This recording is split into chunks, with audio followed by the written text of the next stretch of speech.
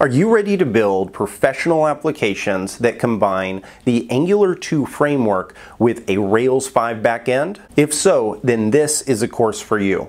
My name is Jordan Hudgens, and in addition to being the CTO and lead instructor for DevCamp, I've also been a developer for well over a decade, working for companies such as Eventbrite and Quip. After you've completed this course, you're going to be able to build modern Angular 2 and Ruby on Rails 5 applications. In fact, in this course, we're actually going to build 3 applications with Angular functioning as the front end of the app, and then we're going to create 2 Rails 5 API-based apps. This type of architecture is powerful because it's going to give you the ability to create very fast, dynamic Angular applications that take advantage of features such as real-time updates, along with the power and the flexibility that's provided from the Rails framework. We'll start the course off by walking through the application architecture. This is going to teach you the concepts that you're going to need to understand in order to see how microservices can be designed from a best practice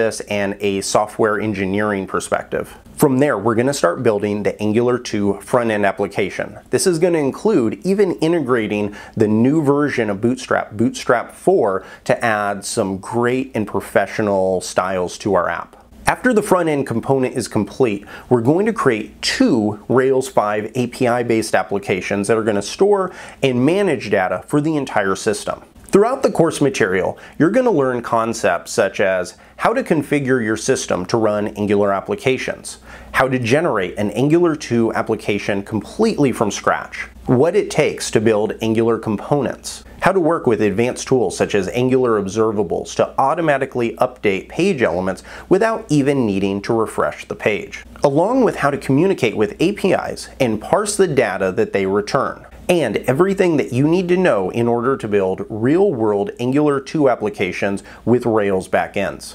Now on to the prerequisites. This is not an entry-level course. In order to take this course, you should have at least a basic understanding of how to build Rails applications. Additionally, I'd also recommend that you're familiar with the TypeScript programming language, since the entire Angular 2 framework was built on TypeScript. However, with that being said, even if you're not familiar with TypeScript, you can still go through this course. As far as your environment goes, because we're going to be running Rails applications in this course, it's highly recommended that you have either a Mac or a Linux-based operating system. If you don't, that's perfectly fine. You can always run the Angular portion on your local machine and then use an online IDE such as C9 if you want to run Rails on those online systems.